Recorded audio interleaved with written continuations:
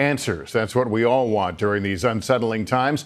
And so I took many of your questions about the coronavirus sent to us via social media to our experts, our chief medical correspondent, Dr. John Torres, and science contributor Joseph Fair, who is both an epidemiologist and virologist. Hi, Lester. This is Todd from Boston. Not everyone is dying from the coronavirus. Can you tell us what happens to people after the virus? Are they fine? Do they go back to work? Are there any residual effects? Thanks very much. And if I could add on to that, are you immune then? So for the largest number of people, they're just going to recover fine like they do from a cold and just go back to work, go on with their regular lives. For some people, especially if they start getting that lung damage, they can get lung issues that are going to be lifelong for them, and so that's a big problem.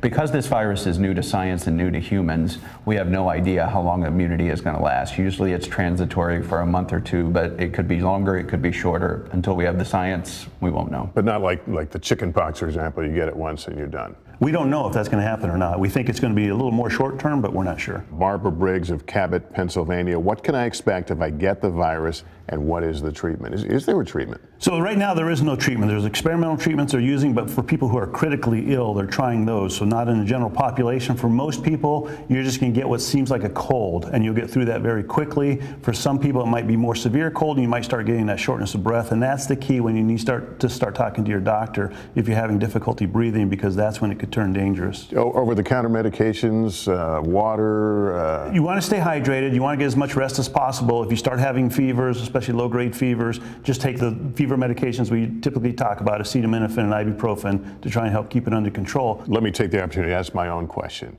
Every night we talk about the numbers of confirmed cases.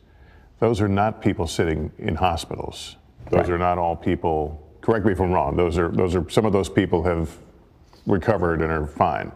I think that's one of the biggest misconceptions, and we don't do a good enough job explaining it as scientists and physicians. You know, when we hear numbers like 130,000 people are total infections, most people think there's currently 130,000 people lying in hospital beds around the world dying of this disease. More than half have recovered. Another 30 to 40% of those will recover and go home and be fine.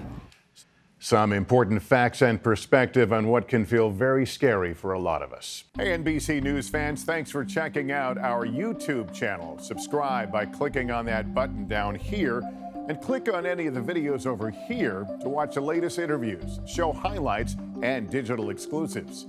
Thanks for watching.